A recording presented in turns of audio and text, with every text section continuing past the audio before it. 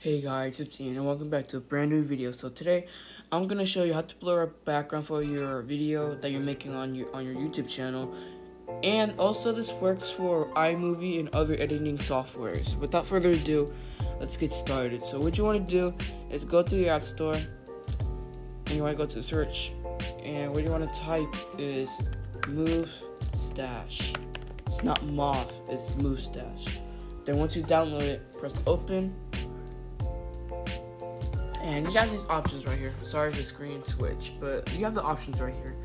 You have blur entire video, which is like blurring the whole video for the background. Simple blur means like covering credit card information or a face that you don't want to see, like you don't want people to see. Blur timeline and face track, but we're going for a blur entire video. Then after that, you want to go. You can choose one of these options: video or import files from app. Where I do files from apps, so I'm gonna choose this as an example. And you have these options. This one right here, this one's pixel, crystal 2, dots, point, and mono. But this one right here, the first one, like Gaussian, I believe you call it. This is really like most recommended by YouTubers like me and editors like me as well, because that's like basically the default of using a blurry background. But if you go here, like nobody can say it, but you know, everybody should know, like if you don't blur out your screen, then that's gonna be like that's gonna show up like this, like no blur at all. But I recommend like blurring from here to here, because people won't see it at all. But once you're done, like once you think like it's ready to go, you go to press save. And once this is done, we're going to iMovie to see if this really works. Hey guys, what I meant to say is to see that it really works. I didn't mean to say if this really works. I just messed up on accident, but sorry.